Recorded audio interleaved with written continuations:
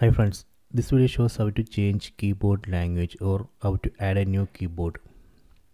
Open Messages app, tap on this icon, then tap on Start Chat, then tap on 2, then you would get this keyboard. Tap on this keyboard settings icon, then tap on Languages, then tap on Add Keyboard. Then here we can search for the language. Let me select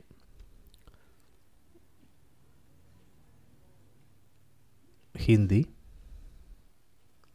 Then from here we can select one keyboard. So let me select this keyboard, then tap on Done. Here you can see newly added keyboard. Then go back to Messages app, and here in this keyboard we need to tap and hold this button to change the language or change the keyboard. Here you can see the newly added keyboard. Tap on that. See, keyboard has changed. So this way we can change keyboard or we can change language. If you want to delete the newly added language or keyboard, again tap on this settings icon, then tap on Languages, then tap on this Edit button, then select the keyboard which we want to delete, then tap on Delete icon.